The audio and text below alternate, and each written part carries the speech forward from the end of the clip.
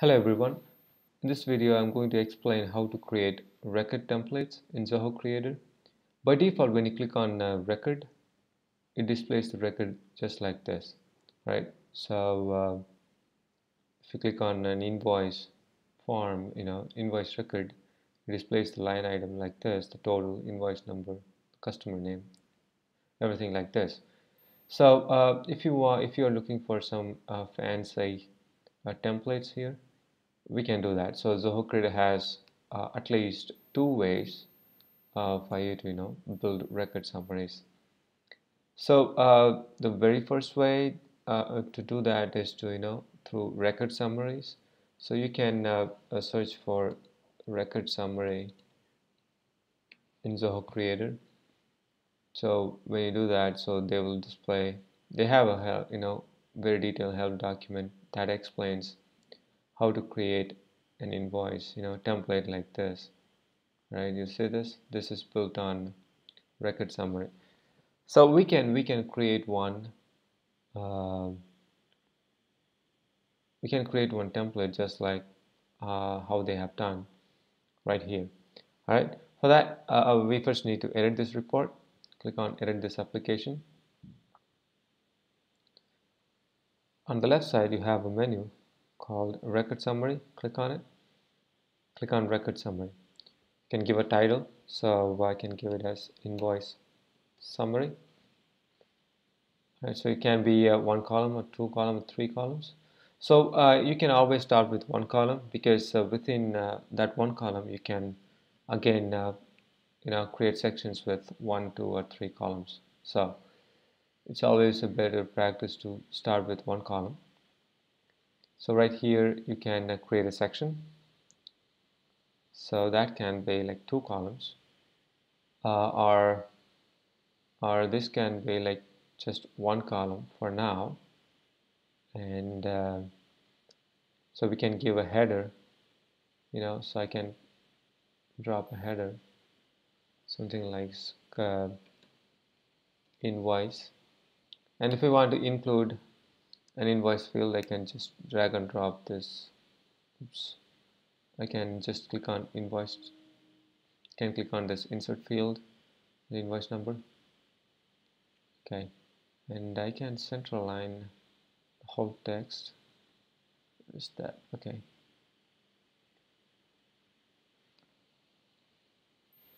Something like this.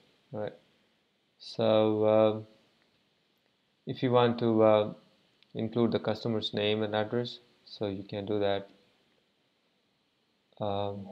right from here. So something like bill to, right, and then the customer's name right from here.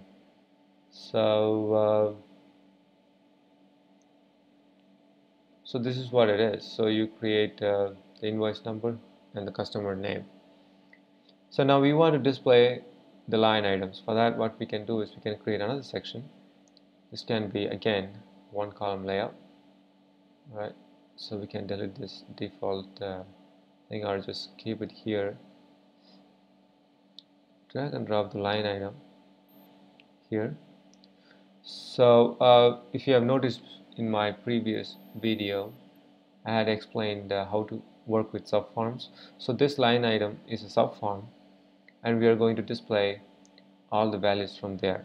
All right, so before we get into displaying all the values, let's just say how this looks like. And I can also display the total. You can drag and drop another section, probably delete this one, put the total right here, so something like this. Okay, let's just save it, and if I right click and access the application, you will see the invoice template. Right, so it says invoice number 1, bill to, this customer name ARBRC, and line items, the total. All right, so now we need to we have two issues here. The total should go on the right side, and we want to display these records. For example, this item name, description, quantity, price, and total, right? So we can actually give some description. So let me see.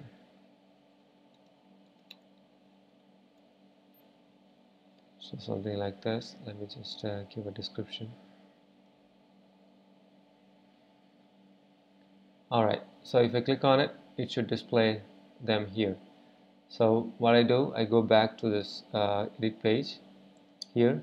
If I click on related field properties, I can choose what are the fields I want to display from the subform. I can uncheck the ID, which makes no sense in this case.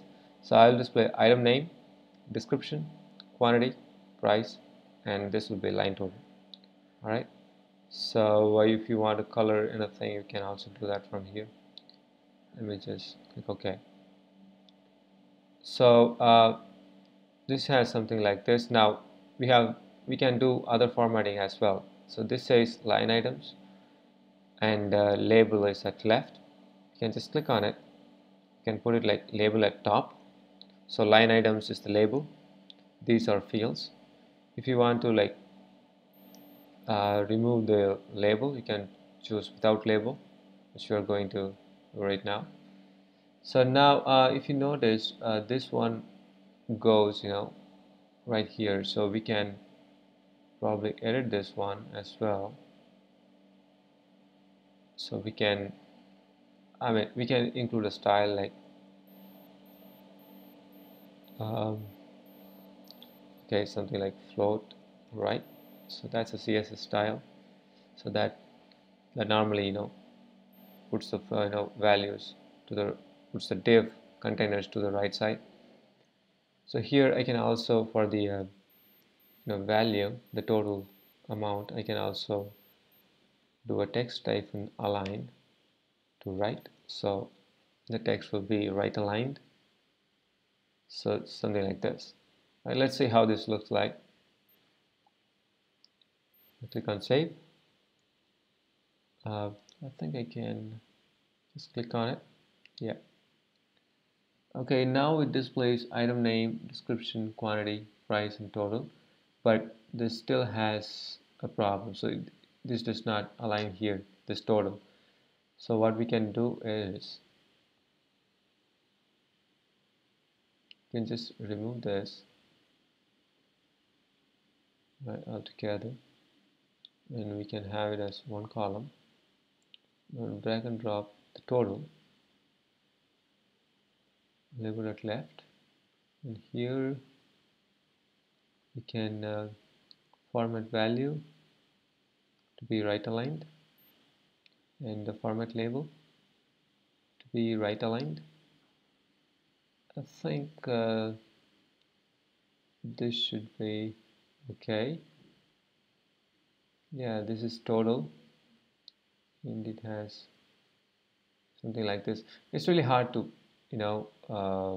make it um, in line with this one, because this has like 1 2 3 4 columns, 5 columns. So you want to like take this for 4 columns and then this for 1 column.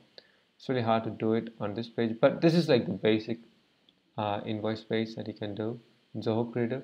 In my future tutorials, I will show you how to create like advanced invoice templates using HTML pages. Right? Thanks for watching.